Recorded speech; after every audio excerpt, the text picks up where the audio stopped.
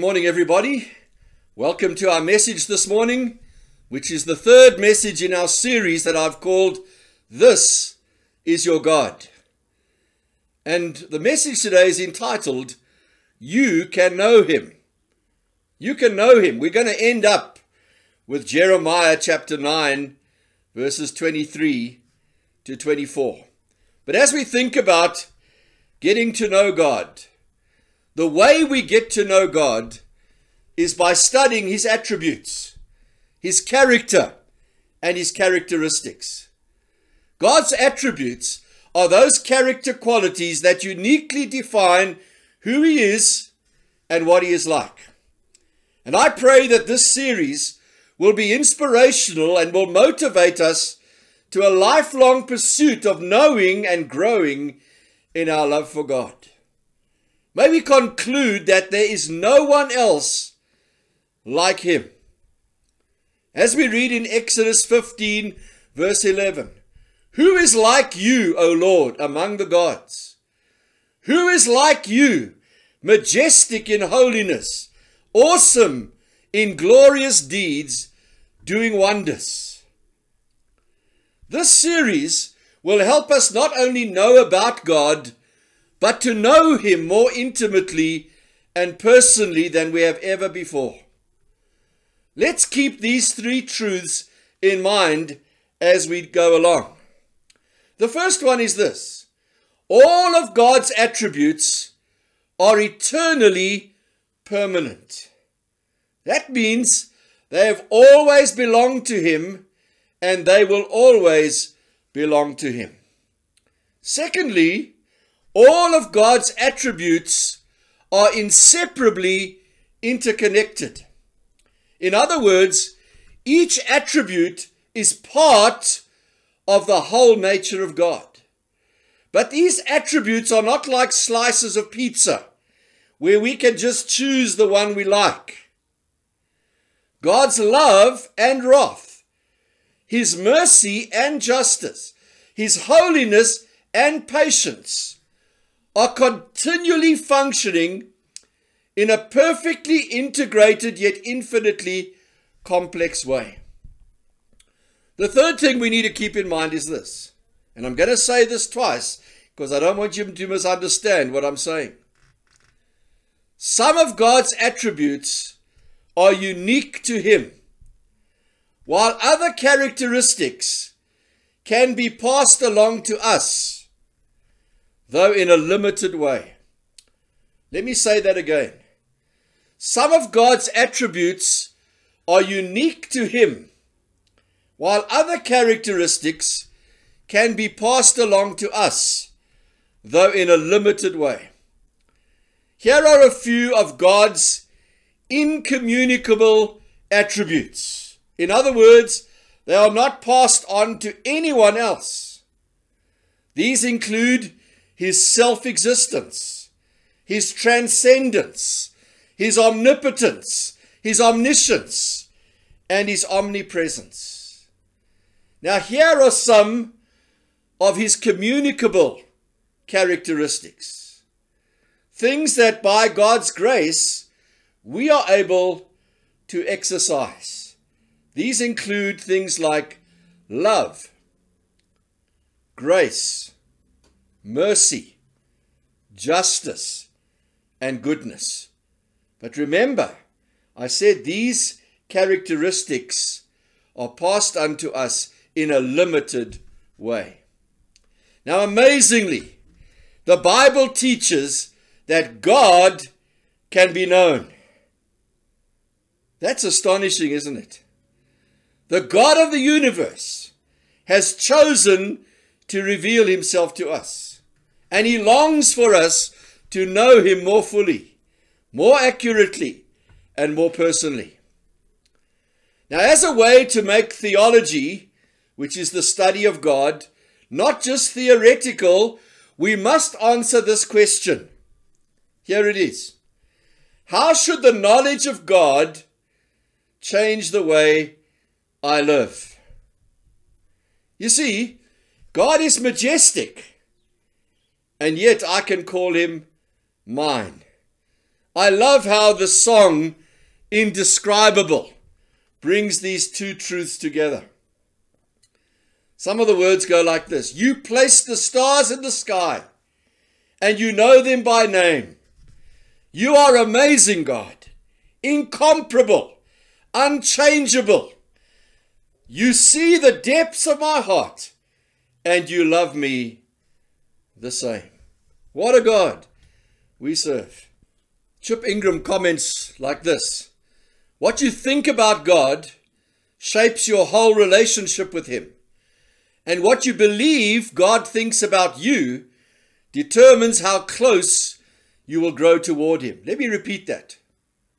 What you think about God shapes your whole relationship with him. And what you believe God thinks about you determines how close you will grow toward him. Here's how I want to say it today. A high view of God leads to holy living, and a low view of God leads to low living. Paul Tripp makes the point that spiritual growth is all about recapturing our sense of awe of the Almighty. He says it like this: we don't have a contentment problem, we have an awe problem, A-W-E. Once awe of God is lost, the loss of heart to obey isn't far off. If awe of God does not grip your heart, the anxieties of this life will likely influence how you live. So let me speak about this for a few moments. God is knowable, yet incomprehensible. Knowable, yet incomprehensible. The Bible is clear that we can have a true and personal knowledge of God, and yet we will never totally understand him. He is infinite, immeasurable, unquantifiable, uncontainable, unbound, utterly without limit. God is incomprehensible. But this does not mean he is unknowable, but that he is unable to be fully known. Let's read how some of the heroes of the Bible wrote about this. King Solomon, who built the temple of God, wrote in 1 Kings chapter 8 verse 27. He said, behold, heaven and the highest heaven cannot contain you. How much less this house that I have built. King David in Psalm 139 verse 6 says, such knowledge is too wonderful for me. It is high. I cannot attain it. And when we come to the New Testament, the Apostle Paul concludes his glorious exposition of the gospel, and he breaks out into praise in Romans 11 verse 33 and 34. Oh, the depth of the riches and wisdom and knowledge of God. How unsearchable are his judgments. How inscrutable his ways. For who has known the mind of the Lord, or who has been his counselor?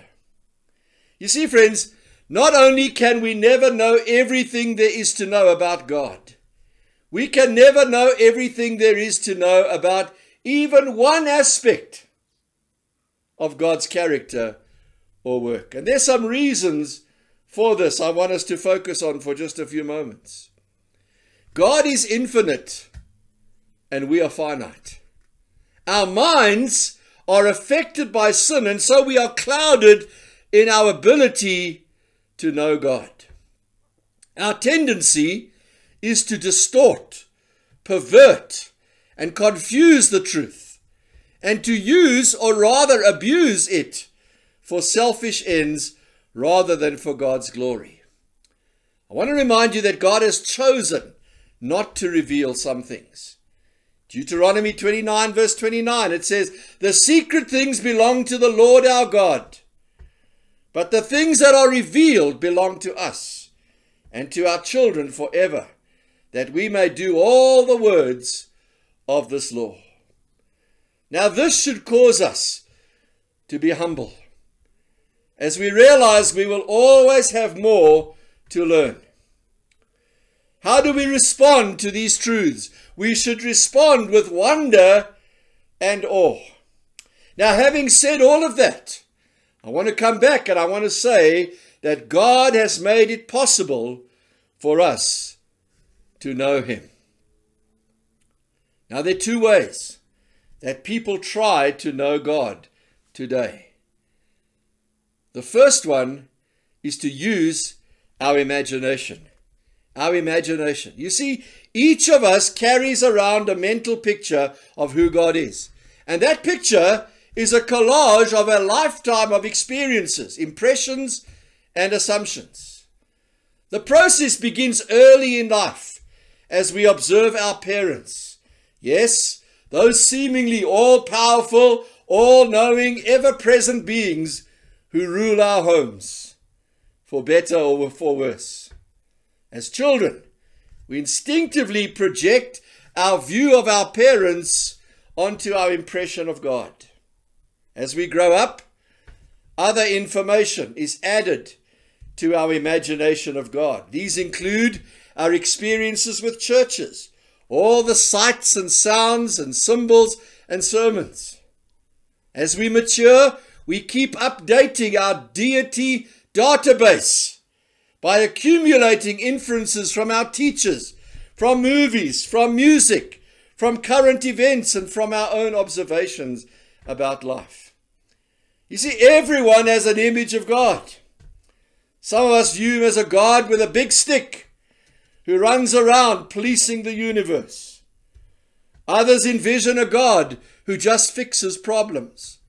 Others imagine a grandfatherly God.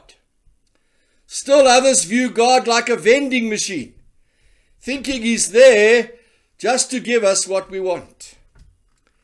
You see, when we rely on imagination alone, we deceive ourselves into thinking that we really know God when we don't.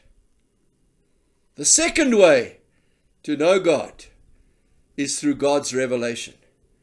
God's revelation. Friends, I want to tell you, our imagination is always inadequate. The only way to know God is for him to reveal himself to us. Apart from his revelation, we could never know the things that concern him, the things that he hopes for, and the things that bring him joy.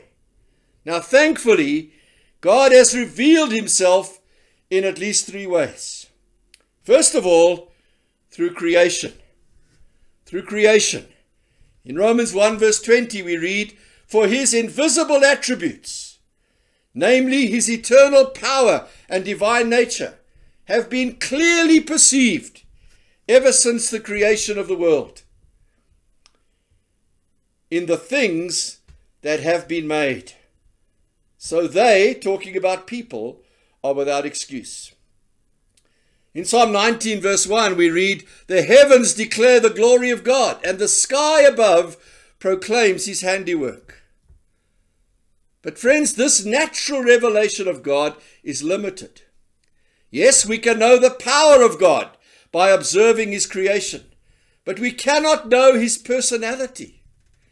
We can know that he is the creator, but we will never know his character. While we see evidence for his existence by looking at his world, we won't know what he's like without his word. And so the second way God has chosen to reveal himself is through the Bible. Through the Bible. In 2 Timothy 3 verse 16, we read, "All scripture is breathed out by God and profitable for teaching, for reproof, for correction, and for training in righteousness." Friends, if you want to get to know God, you do it by getting to know the Bible. If you want to hear from God, you read the Bible. The Bible is bursting with direct statements from God about God, and it reveals his mind, his heart, and his will for us. So God reveals himself through his world, through his word, and most clearly through the Word, his Son, Jesus Christ. God reveals himself through Jesus Christ. In Hebrews 1 verse 3, writing about Jesus, we read, Jesus is the radiance of the glory of God and the exact imprint of his nature. And he upholds the universe by the word of his power. Jesus reveals who God the Father is. Jesus himself said in John 8 verse 19, if you knew me, you would know my Father also. You see, once we get to know Jesus, we get to know the Father. Now let's go back and close with Jeremiah. In Jeremiah's day, the situation was very similar to ours today. People had turned away from God, were trusting in themselves and in their own efforts.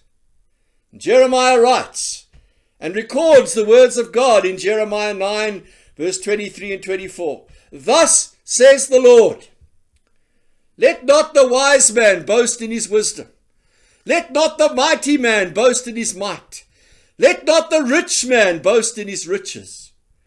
But let him who boasts, boast in this, that he understands and knows me, that I am the Lord, who practices steadfast love, justice, and righteousness in the earth.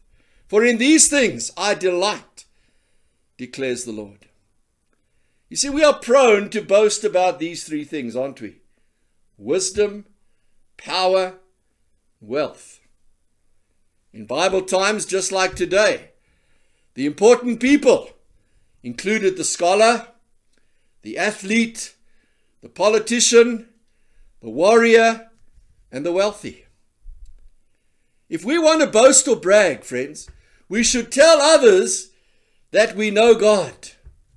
We are called to know his character. We are called to grow in his characteristics. God is pleased when we practice loyal love, when we stand up for justice, when we live righteously. God is delighted when we know him and when we grow in him. Let me summarize it this way. We know that we know God when we grow in God. We know that we know God when we grow in God. Which leaves me with one question. I want to ask you today, do you know him? Do you know him? J.I. Packer issues a challenge. He says it is possible to know about God without knowing God intimately. This is the danger of sterile intellectualism. It's easy for us to fall into the trap of thinking that since we know a lot of things about God, that we must know him well. I want to tell you today, you can begin a friendship with God. Yes, he's the creator of the world, but he's close to you right now. He sent his son to die as your substitute so that your sins can be forgiven. Reach out and receive Jesus as your Savior and your Lord, and begin a relationship with God. Friends, you can know God. Let us pray.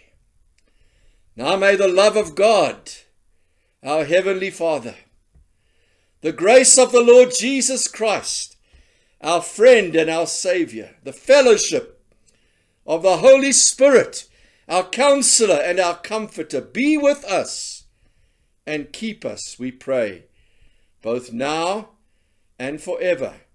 In Jesus' name, amen. Friend, I look forward to seeing you soon. Until then, may God bless and keep you. Goodbye.